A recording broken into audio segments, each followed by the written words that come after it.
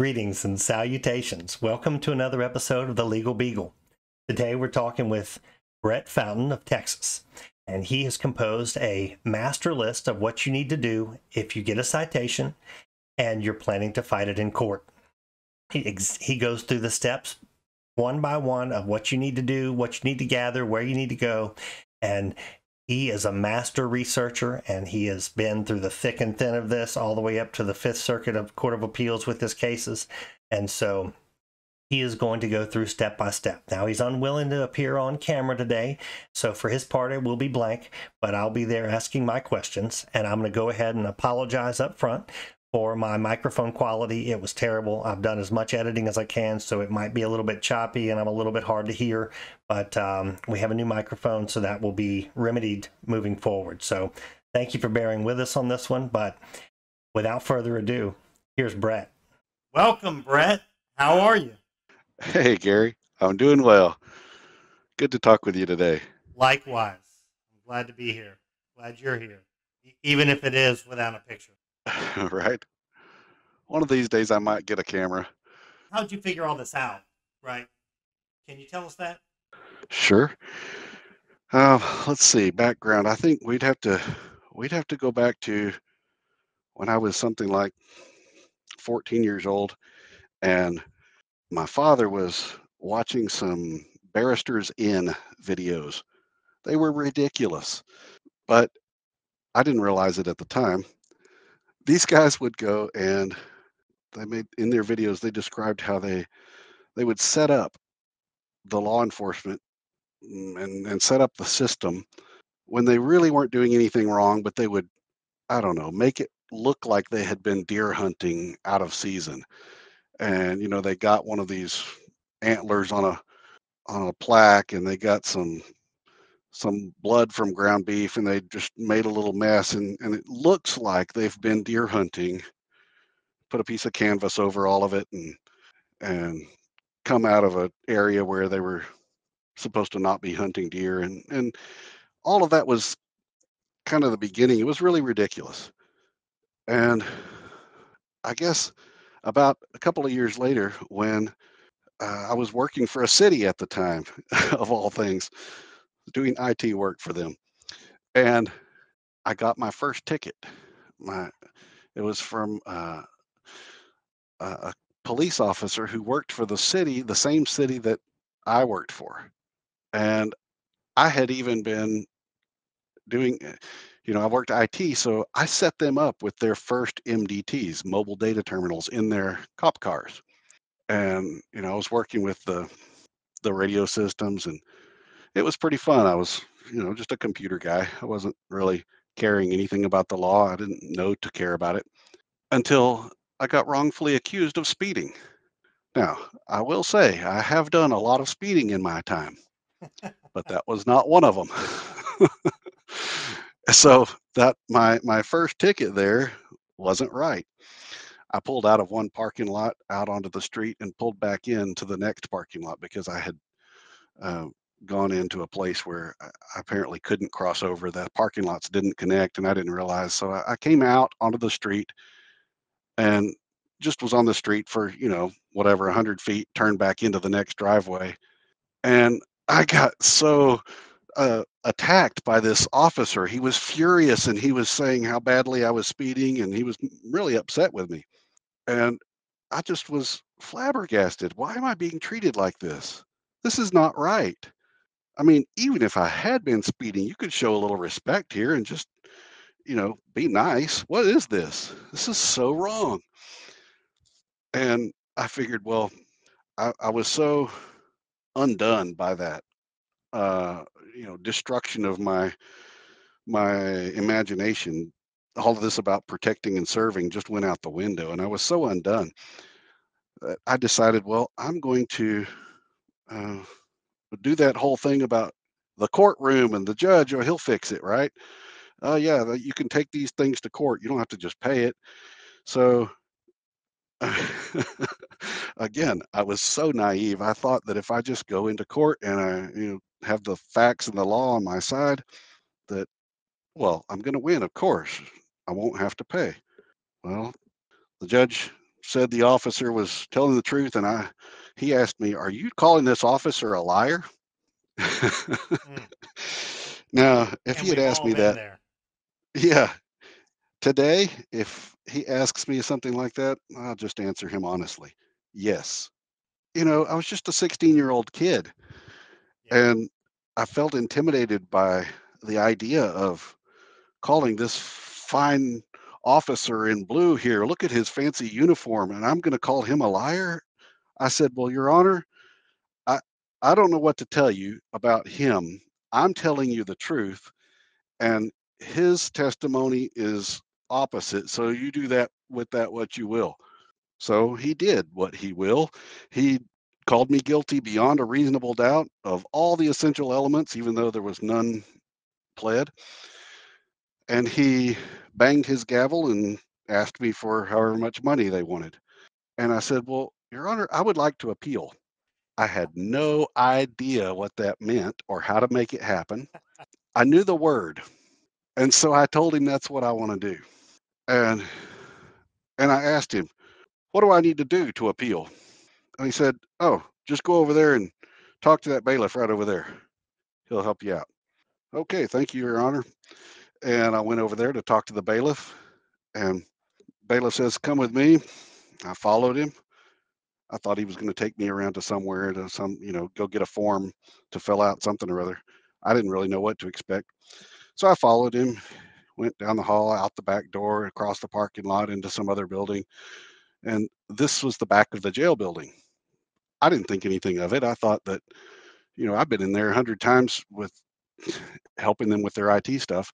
So it didn't really freak me out to be going into the back door of the jail. And then he started booking me into jail. For what? I still don't know. But that was the beginning of my learning experience. When something happens that just goes so far against what your gut knows is correct, then you're motivated. You have some incentive to start figuring out what is correct and what are the rules that these guys are supposed to be following and what are my remedies if they don't, because obviously they're not. Something's off, something's wrong. This isn't working the way I know it should be. I don't know exactly the details of how it should be working, but I know this is not it. So then you have some incentive. That's, for me, that was my incentive to go and start learning. And at first, it was a very quiet, secret, embarrassing thing that I was dealing with. Like, oh my gosh, I got in trouble with the law. Now I have a record, all that kind of stuff. And I didn't want to talk about it or tell anybody that I got in trouble with the law. So it was just my own quiet research. And then I had another incident happen that was also totally wrong. Well, I know everybody's got lots of these issues they deal with. But yeah, I had just been over to some people's house that they were in need. Their family was out of money, and I had some money, so I took it over to them, and we sat and talked, and they were so happy, and they were crying, and uh, we had dinner together at their house, and then when I left, it was pretty late. I, for me, I'm what, 19 years old or something, and I don't care about late. Late is fine with me. I'm not.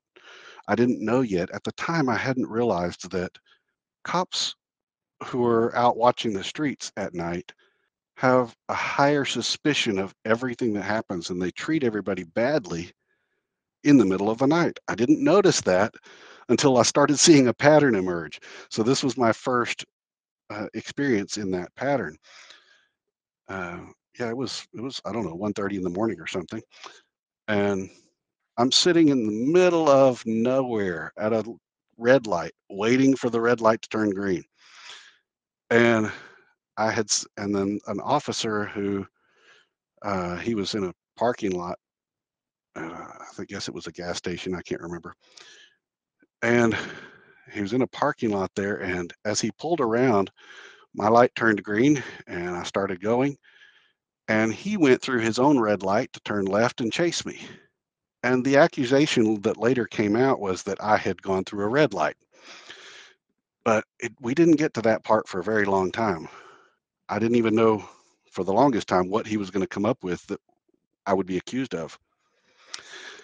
Uh, and so by the time I got up to a place that I could pull over, the road had all these little orange cones and things for construction. By the time I got to where I could pull over, there were four officers' cars converging on me. And before I could get my seatbelt off, I had a Glock pointed at my head, like an inch away from my temple. Wow. I was so shaking. I was disturbed with the whole attack mode. Like, what are they doing? Why, who do they think? They got the wrong guy. I'm the nice guy. Don't you even know? I was over here just giving some people some money. I'm like not the guy you're chasing. I don't know what you're doing, but it's not me. I was very disturbed, and I got mistreated that night.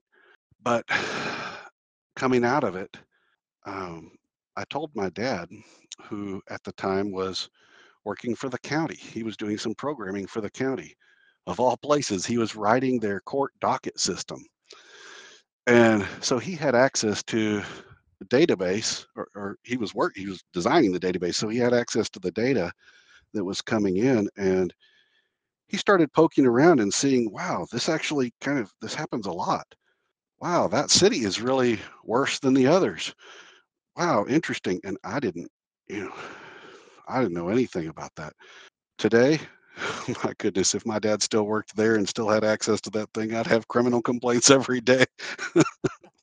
Yep, I have reason to believe, and I do believe If, this officer did that and the other. Well, if my anyway, microphone that's kind of the beginning of how all of that started.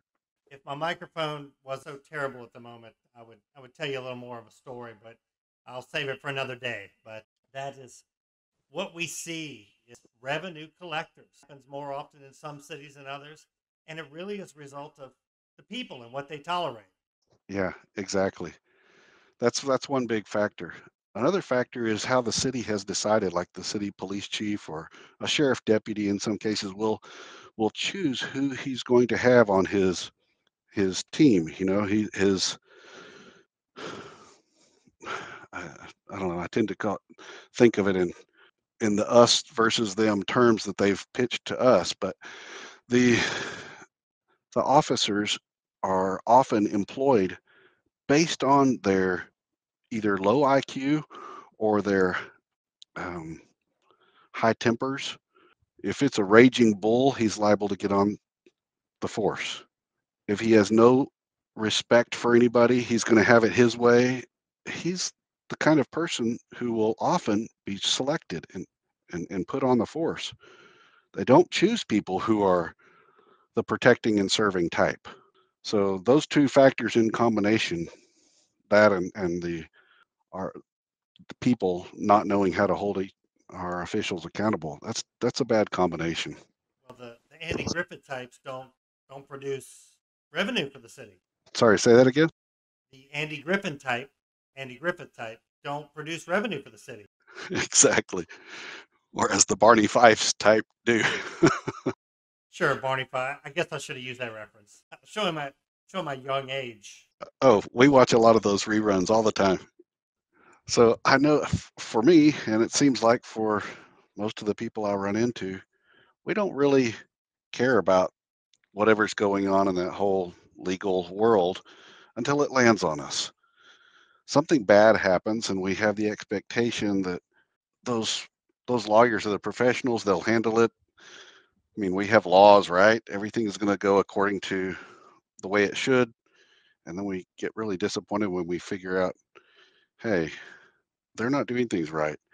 I still have a problem, and whether that's via traffic stuff, that seems like the most common way for people to get kind of roped into the justice system, or sometimes it's the code enforcement. You have your city sends people around to grass police or things like that, and it seems like that might be the two most common ways. I don't know what you tend to run into, but Oh, that's I think America as a whole runs into the municipality a lot more than anyone else. Yep, exactly. Sometimes the And that state, sometimes the feds, but mainly the municipality. right. And those those guys running around in um, the, well, I, I hesitate to lump everybody into peace officers because some of them are doing different kinds of tasks, but the ones that work for the city are uh, that's the ones we commonly run into for traffic stuff, right? That's right. Lack of So license plate, or speeding, or inspector yeah, yeah. sticker. So of course, at more advanced levels, like you're involved at some a lot higher levels in legal arenas here, but a lot of people when they first start out, they don't know anything and they're not trying to stir up trouble with anybody. They just either they forgot that there's something was expired or for whatever reason a sticker is out or something. And you know, grandmother's sick. I went to take care of her and came back and found a citation from the code enforcement saying my grass is too tall or all kinds of things like that. And you get looped into having to deal with the city courts. Yeah, we've already talked to Tate on here, so we've heard about the grass. Talked to Jimmy Jones, so we know about the license plate. We know about the mask not getting in the court. It's just on and on and on. So I think those are good That's things great. you're talking about. There's a guy, Jerry, in Pennsylvania that you probably want to talk to about grass police, how he kicked their butts in the Fed. Send That him was my fun. way. I'd love to. But yeah, let's just go over some basic things that when people get in trouble with the law, so to speak, the law enforcement officers, they think they are the law. That's And what the they tell us. prosecutors think they're the law. And the judges think they're the law. And obviously they're not. The law is it's in black and white, it's written down. It's from our legislators. But let's talk about what to do when you've been dragged into these quicksands of court against your will. You got some kind of citation, and you're going to have to show up and, as they call it, appear. And what does that even mean to appear? But so one of them would be traffic tickets, and one would be code enforcement. And with either one of these, you have to take a look and see first what is the nature and cause. The nature of some kind of wrongdoing you've been accused of. The nature is going to be like criminal. Is it a civil matter? Is it maybe it's an administrative thing because you're being accused of violating some code, some ordinance of a city. And so the ways that you're going to be able to responding to these issues are different depending on the nature and cause. So let's take traffic. Let's take in most states they consider it as a criminal thing. So that's probably the first thing you want to try to figure out is in your state. You can even do this before there's an issue. I think I made a note about that. Yeah. So Jimmy was telling us that when you go to municipal court citation, they convert it to a criminal situation, and that's when he was able to do discovery and really nail him to the wall. Yes, and you absolutely do have discovery if yeah. So if it's a code enforcement issue, which I don't know what Jimmy's dealing with and what the state was. In Texas, it's already criminal from the beginning. And in most states I've looked at, Florida doesn't. Florida starts out with, they call it a civil infraction. Um, there's several others that do that. They start out, but then they say if you don't pay by a certain time, well, now it's becoming criminal. And if you don't show up, they have a different reason why that becomes criminal. But in Texas, it starts out criminal. Hmm. They say these this particular wrongdoing that you're accused of doing, now it's state versus you. That's a crime. Wow. So I would say before, ideally, you could. These are some things I put up here on the screen. Some things that um, it's good to go ahead and know before you run into the situation. You can wait and do it later, but it's really helpful if you already know, and then you don't feel like you're under the gun when it's time to hurry up and figure out how to respond. Like it's good to know what is this? Transportation. Here we go. is this a civil or a criminal matter? When they say that you've violated something, your license plate is unlit, or the bulbs that light it are too dim, and where are they um, dragging you in? Are they dragging you in as this is a crime, or are they dragging you in as you violated the contractual agreement that you made? Because you handle it differently, right? Um, And so, this is more general here. Oh, go ahead. yeah, and so that was the issue here in the Fifth Circuit with me. They didn't want to address the revenue agents that took police power, tracked revenue from the inhabitants. They didn't want to address Yeah, that. They kind of made fun of me. no, that's completely appropriate to bring up. I mean, they're out of line to do that. So if they're trying to apply something that's their own rules inside their own corporation and they're trying to apply that outside the corporation and impose it on the public as if it's binding law, well, they're essentially impersonating a legislative official. They, We've seen that with Tate and the grass. And, yeah, exactly, they try to make their own quote unquote laws, but in fact, it's just like a rule that Taco Bell made, and exactly. we They don't have say to you're follow supposed to wear Taco a Bell purple laws. shirt, and if you don't wear a purple shirt, you're going to, be in trouble. You don't work for Taco Bell, so you don't have to follow those rules.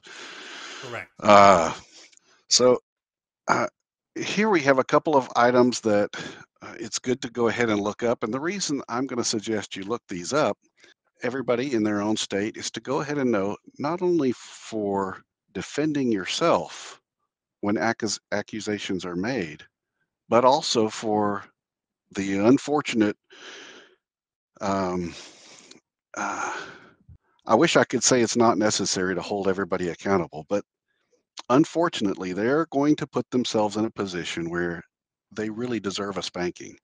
I'm sorry, but that's what they're going to do. And so be ready for that. And don't let it get under your skin like a sense of betrayal.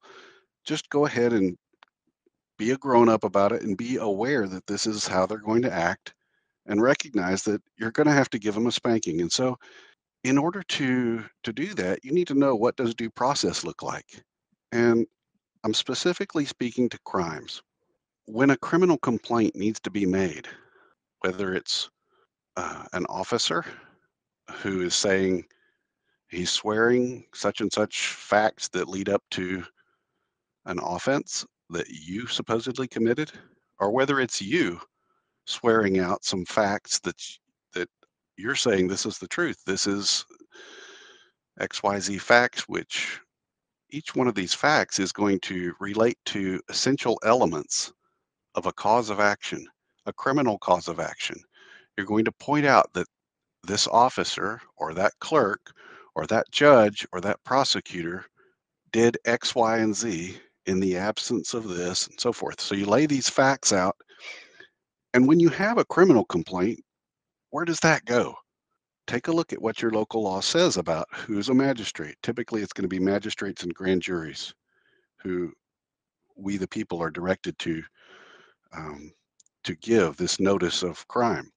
Sometimes you'll find Pennsylvania is a strange example about uh, what's different there. They handle theirs differently, but most states you will find that you need to go to a grand jury or a magistrate.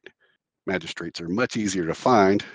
Grand juries are kind of uh, this little secret thing going on that it's you can get to them, but it's just not as easy. Magistrates, you can walk right into their office. So take a look at who your state says has a duty to act on your criminal complaints. You're going to need to do that. You'll be in a situation you're encountered by some wrongdoing that the ones who are actually accusing you are doing much worse than they've accused you of doing. And they've skipped due process and they're causing trouble, and you need to know how to hold them accountable.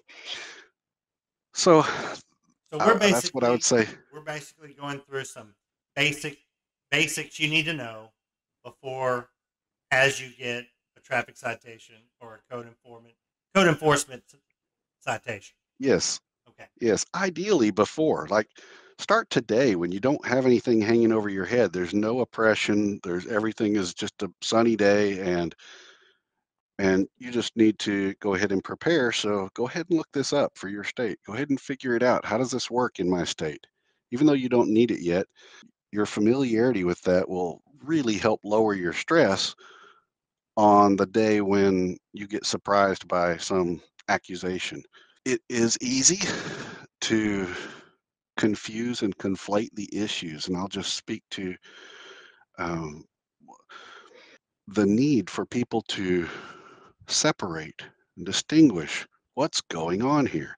So you've been pulled over, you're going 45 and a 40, and the officer's rude to you and says you were going 60 and a 40, and that's more than 20%, whatever. So then your natural inclination is to argue about that and say, I was only going 45 or whatever is the thing. You want to push back on the wrongful accusations.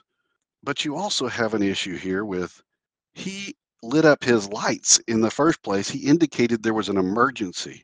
You moved over, and instead of him going by, he wants to come and talk to you about your paperwork. He wants to compel you to give evidence against yourself.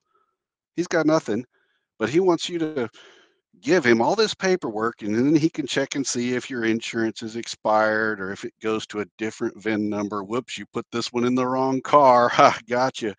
All this stuff that he wants to figure out after the fact what he can ticket you for, that's not right. And you need to not just feel in your gut that it's not right, but be able to mentally distinguish this. And each of these mm, wrongdoings, shall we say, goes into its own category, into its own little channel, and you can deal with the one that's coming against you, destroy the case, eliminate the case, annihilate every count of crime that they say. They say that you did such and such. Oh, and also, it's like for example, the speeding. Oh, and you didn't have your registration is out of date. Oh, and your insurance expired yesterday. Oh, I got the new one. It's just not in the car yet. Don't talk to them about that. Right. I mean, we've been taught to know or think that the police officer has our best interests in mind. That is not the case No, these days. unfortunately not.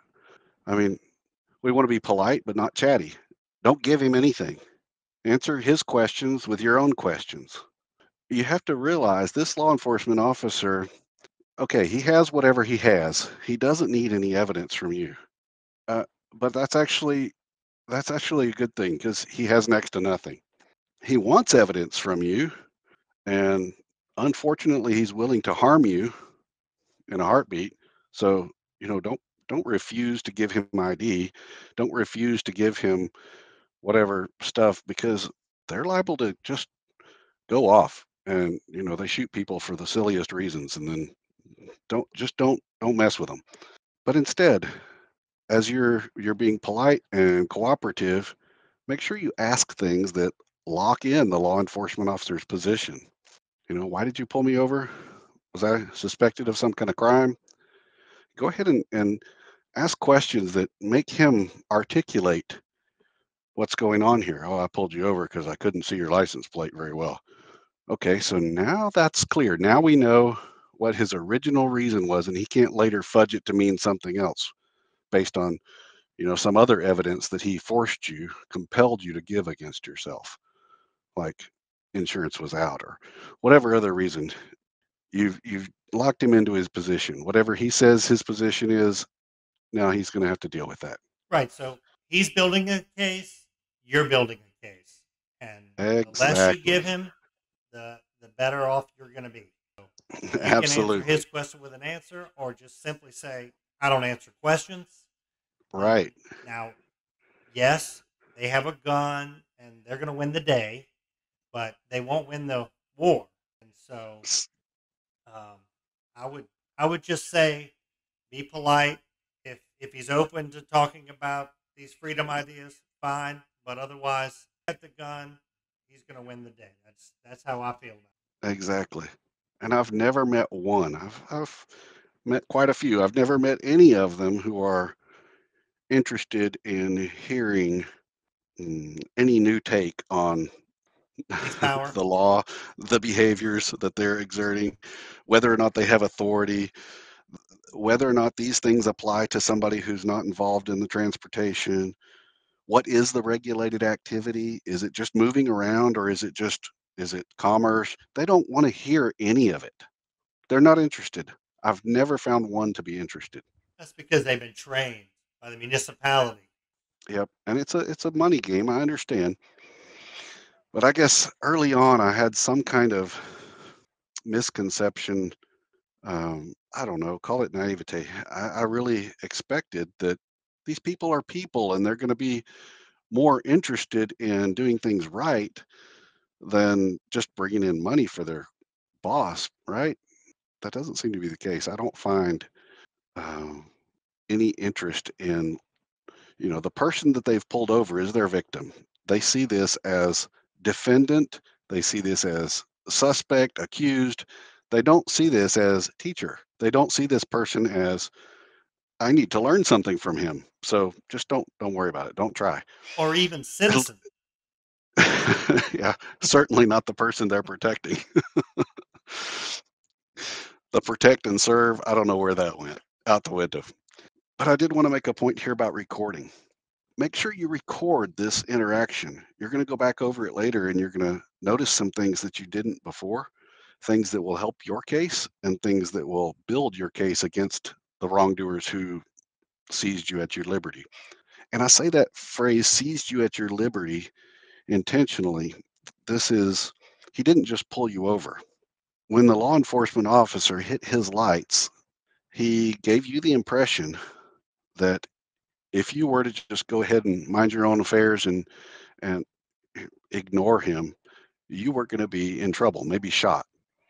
So, Yeah, you he know, forced you to the side of the road. right. And you don't get to continue about your business. So he's seized you at your liberty. He better have a really good lawful reason for doing that. And it doesn't. It's if he wants to come and talk to me about my papers and find out if I've got something paperwork, or if I'm involved in a contract with the city, or if I'm that doesn't count. I don't care how curious he is. That does not rise to the level of giving him authority to seize me at my liberty. So, so yeah, make sure you're recording these things. If possible, video. Not everybody has the equipment for that, but if you could at least get audio, then do that. Uh, Because often these body cams and their recordings go missing. they sure do. Very And convenient. that's As much as the typically taxpayers are when paying for they this. recognize that they've done something wrong. Either they didn't um, make their own case very well, or they actually did something wrong that would embarrass them or their agency. Yeah, those cameras go missing. What a shame. So yeah, I would say, um, don't try to teach them anything. Ask a few questions to try to get them locked into what their position is. Record the whole thing and just get it over with as quickly as possible. Take the ticket. Don't make a big deal out of it. You're going to deal with all of this paperwork in court. And so that's the next thing I would say um, is to go ahead and go to the court. Here I have just calling the court to find out about their hours and the address, but go as quickly as you can. If you can do it that same day, great. If you don't have to be somewhere right then, turn around and go to the court that he hands you this notice to appear or a promise to appear. And I would suggest going there. You want to go see the file. They're not going to have anything, but you want to go see the file. And typically it's just going to be either empty or it'll be a digital copy of the citation that was issued. You're never going to find something that says it's a primary pleadings. The primary pleadings are to commence a criminal case, or an indictment, or an information. And the information has to be based on a sworn complaint. Sorry, a citation is not going to cut it. Even a sworn complaint is not going to cut it. The sworn complaint has to accompany the primary pleadings. Look, if you start a civil case, you walk into the courtroom and you bring a controversy to the court. You're saying, "Hey, I need to invoke the aid of this court to help me adjudicate an issue here. I'm the plaintiff. I'm bringing a complaint." And when you present that paperwork, whatever's on that paperwork is the subject matter. And if it matches with the court's statutorily conferred subject matter jurisdiction, then the court will have subject matter jurisdiction over that case, right? Well, Well, that's in theory. yeah. And so here in a criminal case, the way for a court to be vested with this subject matter jurisdiction is by having some paperwork, primary pleadings, indictment or information, and on that paperwork, the subject matter that's indicated matches that court's statutorily conferred subject matter jurisdiction. So if there's no paperwork, there's nothing. There is no case. I'm sorry. I know they want to pretend like there's a case. I mean, they've got a case number and everything, but they've got nothing to support that. There is no case. There's only the appearance of a case, or the simulation of a case, I should probably say. Appearance is another special word that uh, typically means you show up, but you can also show up via paperwork. But yeah, they don't have a case. They're only acting like they have a case.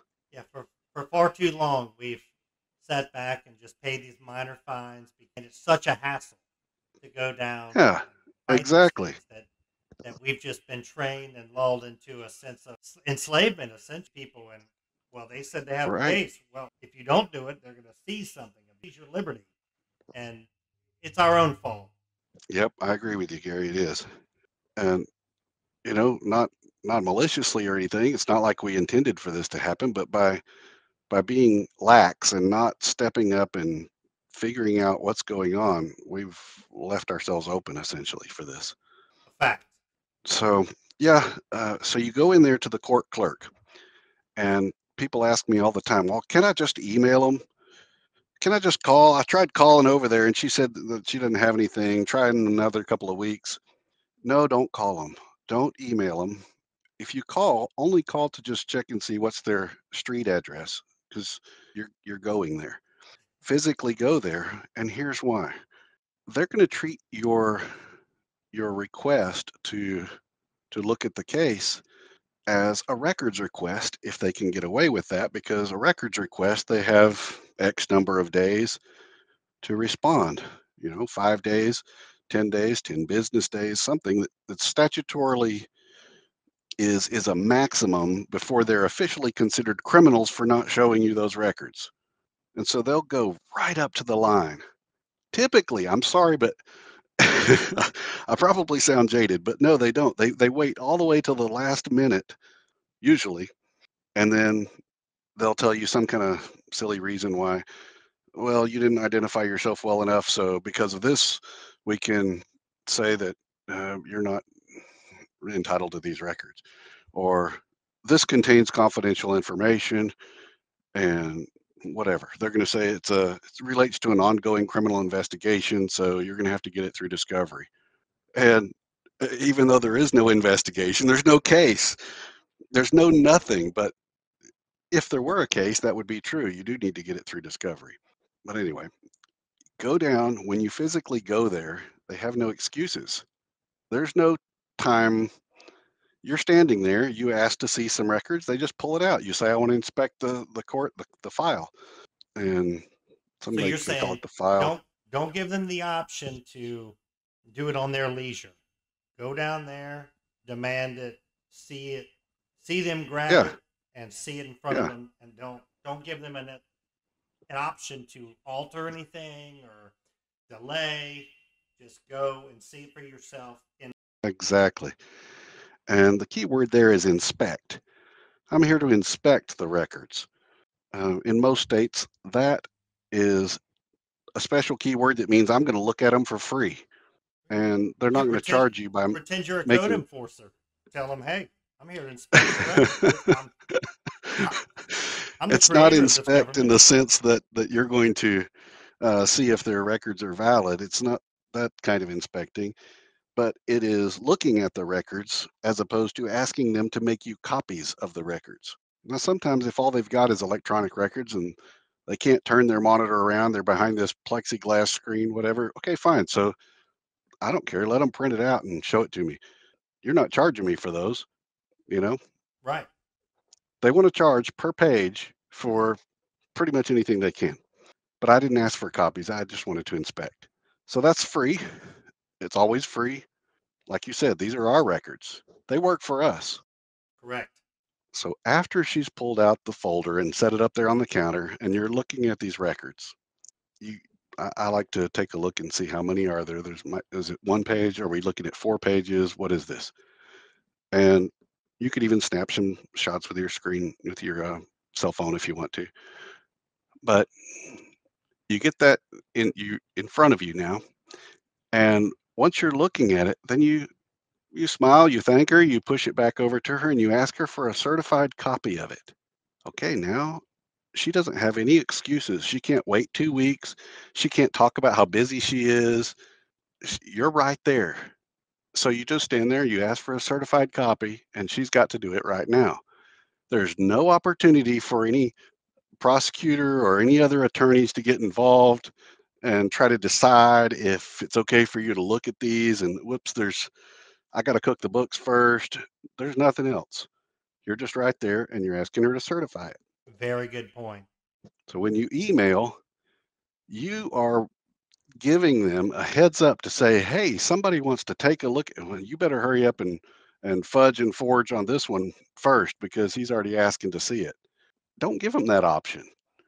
Don't even give him any heads up about anything. You just go in there when you're inspecting, then you push it back, ask for certified copy. They'll probably charge you a few bucks for that, a dollar or two per page. But now you've got something that is, as of this date and time, you can tell for sure there was no case. And it can't be altered by someone with a vested interest in the outcome of the case. Yeah, one would hope. Well, but Because if they do, yeah, if you get all then the copies up on say July 1st, July 5th, the prosecutor can't come say, well, we meant to add this or that. No, it wasn't there. yeah, exactly. Right. So you put them So in a box. another reason that I say go there is you can just casually ask to see the magistrate while you're there. And they're always going to tell you, oh, magistrate's not available right now. The only thing we can do if you want to see the judge, you have to enter a plea. And if you say not guilty, then we'll set a date and you get to see the judge. That's their typical response. You've just done something. And they don't normally notice this, but what you've just done by walking into that courtroom, uh, the courthouse, and asking to see the magistrate, you have fulfilled your promise to appear. Ah. Your citation said something about you need to go within 10 days, or it'll say honor before such and such a day. And you walked in there the same day you got that thing, and it says you need to appear. Well, you did. You went in there, magistrate wasn't there. There was nobody that was ready or willing to talk to you. In some cases, I've even had them tell me that uh, the court's not available to the public today, and that's just something else that you get to ding them for. Now this all begs the question, Brett. How many citations have you gotten? Oh my goodness, I don't know, 20. I don't know. And we It's talking a about long speeding list. tickets or other things? Oh yeah, speeding, all kinds of traffic stuff. I've had the registration thing. I've had the insurance thing. I've had the uh, probably more speedings than anything else, but I've had several of the others. And at one point, they when I showed my driver's license, I used to have a Texas driver's license, and when I show that, uh, the officer tells me, "Oh, looks like that expired yesterday." And whoops, I didn't realize that. Guess what? They did a retroactive suspension on my license so that they could call that ticket driving without a license. Oh yeah, it's What? suspended. So yeah, that then things got really hairy from there. I had to deal with we used to have some legislation in Texas that allowed them to, after they called you driving while license invalid, boy, they could do a lot of bad things to you. And it got there's a law firm. It's about 400 lawyers in the capital, Austin, and they were a debt collection firm. They called themselves the Municipal Services Bureau. And wow, it was really a scam. You know, if lawyers can make something difficult to understand, it was it was their billing system. They would send out letters that look like you need to throw it away because it's just garbage. And then they would say in there that you owe whatever, let's say it was $765. It was a driver's surcharge fee, but you can't pay it all right now. You have to pay it over the next 3 years. Right now, you need to pay one third of it. And next year at this time, you can't pay early and you can't pay late. But this year, next year at this time, you need to pay another third. They don't tell you that next ones, when the next ones are going to be. They just they just say this is what you owe right now. Then you have the next ones come. If you miss the second one, or if you get the first two and miss the third one, then they put a whole new layer of collection on there. So that'll be another $765 on top of the others that were being collected. And they don't reference anything. They just put these weird codes on there. So 76 GKB4 is the reason why we're billing you today. And it was such a crazy scam. I finally, I won't say I was the only one. I'm sure other people were fighting it too, but I got at some point a sense of success when we saw that our governor abolished that. Oh, he So finally it did doesn't something. exist anymore in Texas. Some states still have that mess. You know, it's similar, obviously not exactly the same, but yeah, it was it was definitely a scam. Well, they regularly change the DUI laws here in Louisiana, and they are now up to a point. I think it started this early January that they can now put you in jail for 6 months. What are we doing here? Are we trying to take Six away? months. Yeah, are we trying to take away jobs and livelihoods from everyone? That because that's the effect. DUI. You absolutely are going to lose your job, and you absolutely are going to lose your livelihood, and maybe your home, and God knows what else. Yeah, yeah. Most What people would are we lose their doing? home, their cars, everything. Crazy, absolutely Yeah. crazy. Wow. That goes that goes to makes me think of bills of attainder, where Absolutely, basically you lose everything and your offspring from now on is just destroyed. absolutely. Wow. I didn't mean to interrupt your flow. Continue. No, that's cool. So I was just describing about how it's good to go to the court clerk and a little bit about why it's good because I get so many people that say, "Oh man, that's 35 minutes away. I don't want to go over there again." Or if I go over there, they're just going to arrest me. No, no, no. Go over there. Go see the court clerk. Stop with all the scared stuff and just go do what you need to do. You need a copy of what's going on there. Otherwise, you don't have anything to talk to. You don't know what's going on. You need to look at the documents. And from there, you'll be able to say either A, there's no case, or B, oh, they do have some paperwork in in the record, and here's what it says. So I'm able to know the nature and cause of the accusation. Like some of these citations, whether it's from a municipal police officer or whether it's a municipal code enforcement, um, sometimes even county sheriff or a state trooper, these citations will say on there what specific, uh, they might not say the nature, they might say just the cause, like section 521 point something, section 545.351. They'll point you to something, and is really helpful if you can, as early as possible, figure out what you're being accused of and go find it. Where is the language of that? So Like this might be if it's a state crime, or if it's in the transportation code, so it relates to the regulated activity of commercial transportation. Uh, if it's a municipal ordinance, the way that you handle this, like we were talking about earlier, it's different depending on the nature and cause. So it's great to go ahead as early as possible, go get these documents and figure out what's against you. What are you being accused of? Now, obviously, if it's a crime, there's no case until there's some primary pleadings. Like I said, they're going to act like there's one, but my only thing I like to harp on right now is jurisdiction. I've gotten so many wins for myself and other people by just harping on the fact that the court never acquired jurisdiction in the first place because there's no paperwork. And typically, what happens is uh, the the judge will say, "Well, didn't you get a copy of the citation? I've got a copy right here if you need one." He's wanting me to plead to something that has never been expressed. And he'll say it's been expressed just because the citation exists, but it hasn't been expressed lawfully. According to the due process of law, the paperwork that would express that doesn't exist. So all And this what would little that be? cryptic, Explain that to would be everyone an what. indictment from a grand jury or an information from a district attorney or county attorney. With a signed complaint. Yes, based on a sworn complaint and attached to the sworn complaint.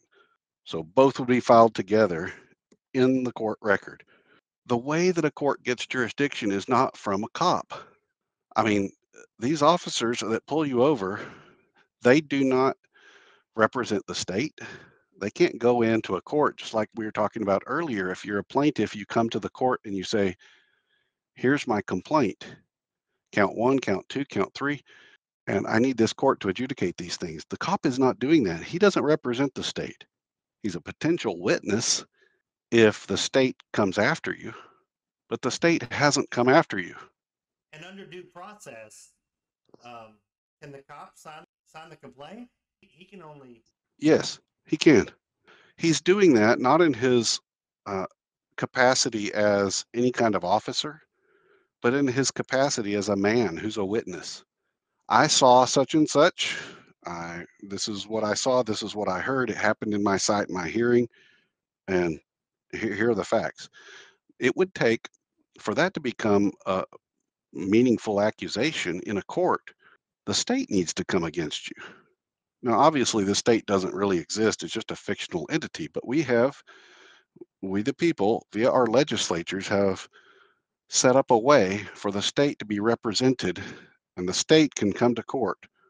And that's only via a lawfully authorized individual, which in Texas, it's only the district attorney or the county attorney. And some counties, there are a few counties, I think um, 33 counties out of the 254, there is a third that's kind of a merged version. It's called a criminal district attorney. So let's just say there are three different people that it could be. A cop is not one of them, and neither is the city attorney. City attorney is nobody. If somebody sues the city, he can go in there and dance around and do his shenanigans in there and try to defend the city. Or if the city wants to sue somebody else, he can go in there and argue about the case. But he is nowhere in law is he authorized. The city attorney is not authorized to bring a case against you, not on behalf of the city and not on behalf of the state. If you want to do a Is criminal that in all case, 50 states, or are we talking just Texas? I've never seen anywhere where it is authorized. But I guess it's possible that there's somewhere that's allows it. But no, yeah, I guess that'd be go back to look at your local rules and figure out what does due process look like.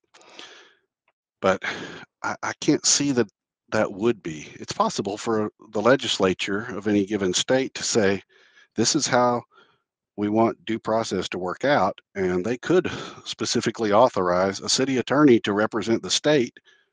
I doubt that they would. These city attorneys are such punks.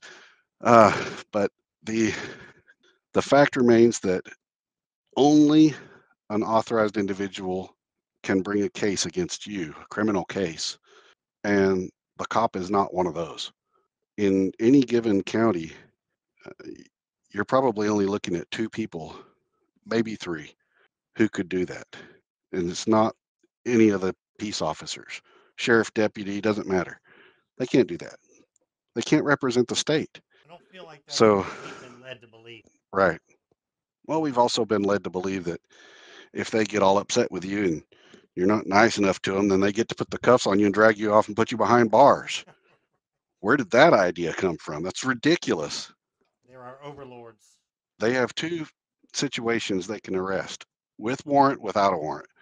If it's without a warrant, it better be an on-site offense that he sees that you committed some kind of crime. You just attacked this lady, you stole her purse, tried to run off, and so he saw it happening. Now he can arrest you without a warrant. Never Or witnessed the crime. yes, a crime. Not witness a one of the essential elements of a regulated activity violation. That has nothing to do with nothing. Or a He traffic doesn't even know how to situation. recognize what activity is regulated. You get him in court on the stand and he's clueless. He doesn't know what's regulated. Why, all motor vehicles, but he doesn't know what a motor vehicle is. He doesn't realize that it has to do only exclusively with commerce. He's clueless. So you're So, saying sorry, say that again. so you're saying our cops have been trained well. Yeah, unfortunately, that's an issue that needs to be. We need some improved training for sure for our officers. It puts them in a bad space too. I mean, if you think about it, I'm sure there are some of them who are trying to do the right thing, and they've got bad training. They're working with a system where their bosses tell them to go out and do X, Y, Z when the law tells them they're not allowed to do that, and they go do it. And if you and I don't spank them for it, then they're going to continue to revert to that bad training. Unbelievable. Yeah, so there's no case. That's my main point. There's no case. You've got threatening looking paperwork, which in Texas is known as the crime of simulation of legal process. Simulation of legal process means you receive something written down and it looks like you're going to have to act in a certain way or refrain from acting in a certain way based on what's written in that document. And then, as you know, if they send that document to you in the mail, now they've looped in the U.S. Postal Service, and so it became a mail fraud, the Title 18, Precisely. Section 1341. So they've just escalated and amplified their own wrongdoing by simulating legal process and having their fraud scheme carried out through the Postal Service. But like I said earlier, these are issues that you have to properly categorize. In your mind, you have to put that in its own little box. Deal with that separately. That will not get you off the hook when you're being accused of speeding. Instead, deal with the essential elements of the Due process. the crime that you're accused of, or ideally, even better, highlight that there's no case and the court has nothing to adjudicate. Well, these are wonderful tips that I bet not very many people think about before they get a traffic. Yeah, who would want to? I told a judge one time, I said, look, I understand you guys are not following the law, and I understand it's embarrassing for me to walk in here and tell you things that your own attorneys and everybody didn't even know about. It's written in black and white. I get that it's embarrassing. I'm sorry about that. But honestly, it's your fault because if you had known what it said, I wouldn't have had to invest any time looking into all this boring law stuff and then embarrassing all your people. He got Right. kind of a chuckle out of that. You brought it upon yourself. You know, it's true that it's on us. Like you said earlier, it's on us. But I was telling him that day as if it's on him because I had to bother myself reading all of his boring law stuff. So what next? Any other tips? Well, let's see. We talked about traffic stuff. We didn't really touch much on the code enforcement. A little bit about the fact that these guys are writing laws that are not laws. They're acting like they're laws, but they're really just enforcing an ordinance. And you're And talking about the ordinances city are not council? laws. The city council? Yes, Okay. they go in their little mahogany room and they come up with some rules about how they want to get more money by doing this and this, and they only allow this kind of bush and only that kind of bush. And if you have an RV, then it shouldn't be visible from the street. They come up with all these rules. And And then they attach dollars to those. Oh, if you violate this and that, then now we get to collect some of your money. These rules are are not unconstitutional. And I think that's where people tend to get tripped up. We know in our gut, as soon as we hear this, or as soon as we see some little slip of paper on a door hanger, we say, oh, brother, that's not right. We know it's not right, but we tend to immediately categorize it as unconstitutional. And technically, it's not, it's just being applied in an unconstitutional way. They can write ordinances. And in So fact, it's their being lawyers will, misapplied. yes, it's So it's being not applied. unconstitutional, but it's being misapplied, Exactly. which becomes Yes, in effect, yes.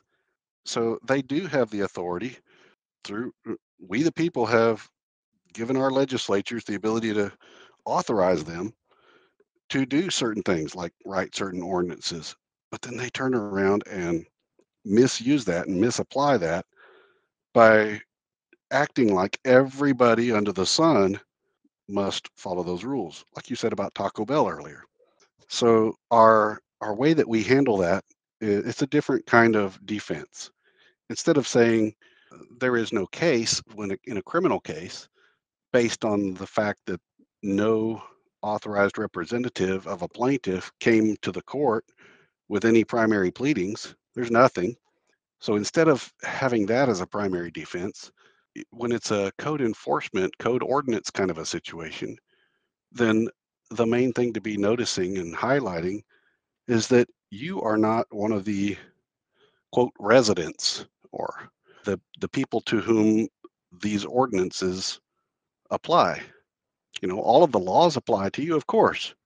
These guys are not authorized to create law. They can't legislate from their little mahogany room. They just can't.